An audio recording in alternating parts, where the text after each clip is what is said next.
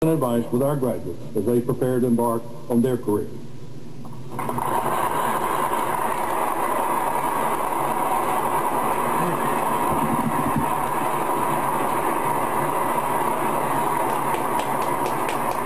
First, I want to start off by saying all praise be to the Most High. Thank you for having me. So I'll start with that. Did y'all see the medallion that the president was wearing? It's like Ludacris tried to get one like that. I gotta get him snatched up by the end of the day. Let me tell you, when I came to Georgia Tech, Coach Crimmins came to me and said, if you come to Georgia Tech, we can get the next guy to follow you, Mark Price, so we can build something, and we can have this underground subway from New York City down to Atlanta. I didn't know it was going to come true because there's so many New Yorkers in this town now, I don't know if I'm in Atlanta. And I came down to this wonderful place, and I got off the plane, and it's going to be a little black-white thing, but you got to understand what I'm doing. I got off the plane, and when I grew up in Brooklyn, it was race ride, and my pilot was black. Flight attendant was black. The guy in the red jacket in Delta was black. He was nice then, you know. That's when Delta was nice to you. Now they go, hurry up.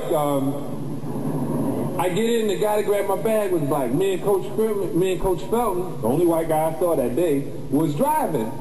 Me, and I was black. And we come to the... I said I was black. I'm still black. I'm just joking. You make $1 million, you lose your color. No, that ain't true. And I get to the Peachtree Plaza, and I go up and I said, Mom, I'm going to Georgia Tech. She goes, well, how's the school? I said, I ain't see it yet. And then they took me to a physics class. To this day, I do not know what that man was saying. And I was so happy I was able to get in. But this was the best experience. Now, when I went to school, of course, you know, it was much harder than you guys have it, you know. I had to learn to speak the language, you know. They didn't like slang in the classes, and they didn't like that I wrote in crayon. No, that was the football team, I'm sorry.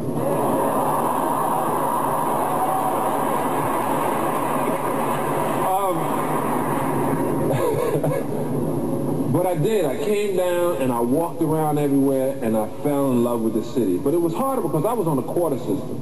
That means like first week you had a test.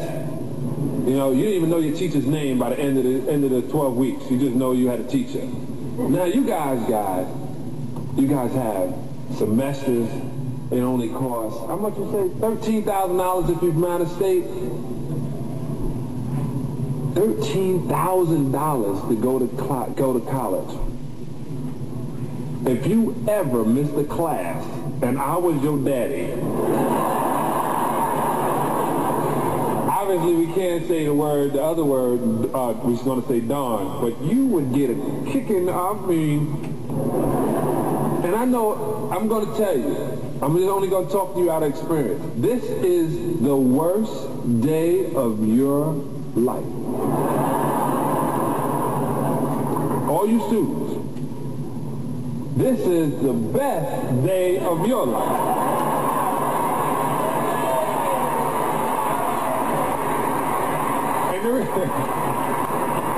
Y'all can go refinance your house, go get that jacuzzi in the room that you wanted. You got to get a job.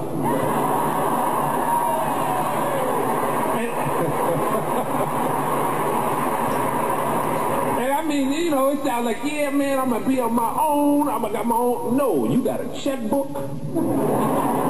You got bills. You got insurance.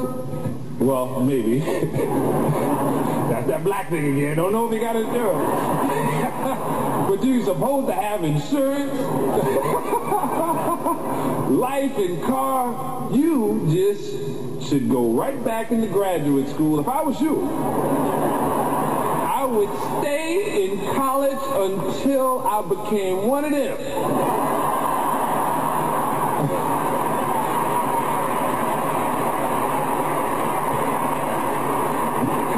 Is so good that he is the president of the college, right? Would you do anything else? No. He ain't got to pay for nothing. I had to buy the robe myself. At least that's what he told me. I gave you $200. That's what he told me. No, but I'm going to say it. I did have a lot of success, and it started here. Coach Crimmins was in my face. I never missed class, ever. You can ask any of my teachers. I had two of the best people I've ever met in my life, Dr. Yancey and Dr. Adler, who literally cared about me and had these conversations with me. Talked to me as a man when I was a boy, and talked to me as a man when I became a man. Right now I have a 17-year-old daughter, an 8-year-old daughter, and a 20-month-old daughter.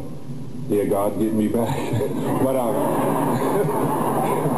couldn't have a basketball. No, you got to have a girl.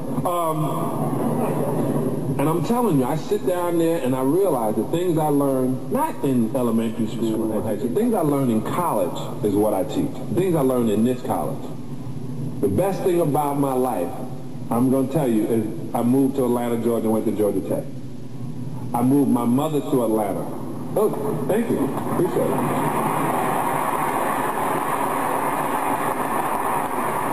My man over there said, you lying. You got 4 championship rings. No. It's the best thing that ever happened to me. I call this home. I'm from Brooklyn, New York. I'm a New Yorker, but I call Atlanta, Georgia home. People tell you that. I just want to get serious for 1 second. Okay, I'm back.